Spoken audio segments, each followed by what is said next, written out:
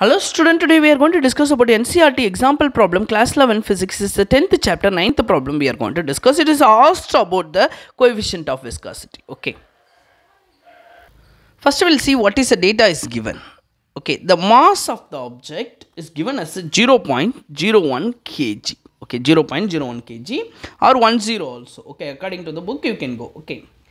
The next one, see here, area. Okay, area is given as in a question is 0.1 meter square. Okay, meter square. Area is given in a SI unit. Okay. The next one, velocity is given 0.085 meter per second. Then thickness of the liquid is given. Okay, thickness of the liquid is given as a 0.030. Okay, now the coefficient of viscosity is the question mark. Okay, so viscous force is directly proportional to the area and velocity gradient. Okay, if you are removing directly proportional, you will get as a coefficient of viscosity area times of dv by dt. Okay, or you can directly write as a formula. This only is a question mark, coefficient of viscosity. So force divided by area into change in velocity by length. Okay, not time, velocity gradient it is, velocity gradient. Okay, velocity gradient. Velocity gradient meaning changing velocity with respect to the length. Okay, so force per unit area, stress we can call. Okay, so coefficient of viscosity, if you want, the numerator will be force per unit area, denominator will be changing velocity with respect to the length. Okay, now this is stress. Okay, it is called velocity gradient. Okay, now force is how much? No, mass into gravity. Mass is how much? 0.01. okay, gravity is 9.8 or 10, you can take it, 9.8. denominator, area is going to be 0. Already is given as the area 0.1. okay, everything you should follow is in a SI unit. So velocity is going to be 0.085. and the length, thickness is given 0.3. Okay, 0.3. okay, denominator directly will go into the numerator. Okay, see here now what's going to happen. 9.8 or 10 also, if you want, you can take it.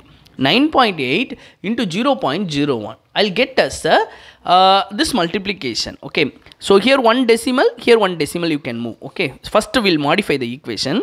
0.01 into 9.8 into 0.3, because denominator directly numerator, 0.1 into 0.085.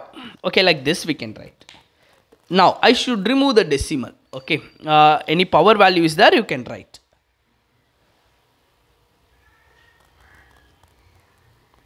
Ah, 0.03 is given as a millimeter. Okay, everything you should follow is in a SI unit. Okay, millimeter to meter, 10 power minus 3 you can include. Okay, so this will become 10 power minus 3 also will be there. 0.01 into 9.8 into 0.3 into 10 power minus 3 divided by 0.1 into 0.085. okay, 1 2 3 4 decimal denominator. Okay, 1 2 3 4 decimal numerator, so you can make it as a round number. See here, 4 decimal numerator and denominator, directly you can multiple 10,000 as a numerator, 10,000 as a denominator. Okay, you can get the round number. Okay, now we'll get 98, this is 1 only, no need to write, 98 into 3 divided by this is 1, no, just 1 only will become, into 85. okay, this is approximately 1 point something. Okay, so 1.2 something will get. Okay, into 10 power minus 3 is in a numerator. Okay, so this multiplication, so approximately will become as a 3 it's going to be 45 into 10 power minus 3 pascals. Okay, including calculation you should learn, then only the problem will become easy. Okay, we found what is the coefficient of viscosity. Okay, coefficient of viscosity unit is going to be Pascal second. Okay, thank you.